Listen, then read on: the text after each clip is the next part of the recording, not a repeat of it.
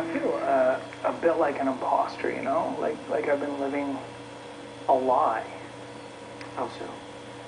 Just like no one knows me, you know? Like no one knows who I am. I'm not a VJ or a contractor. I don't host a talk show, know how to make paint stick to shower tiles, or own a dozen sets of coveralls. And I don't work for beer anymore. Although that was really, really nice. I have an agent, not a pimp.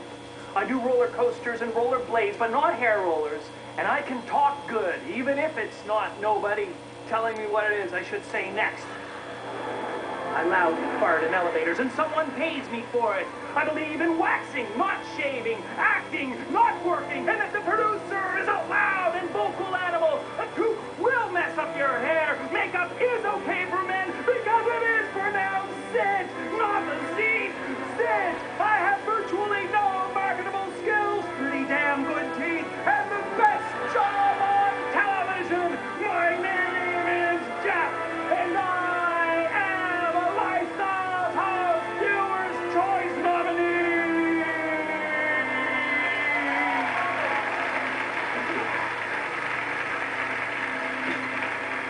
Oh, no.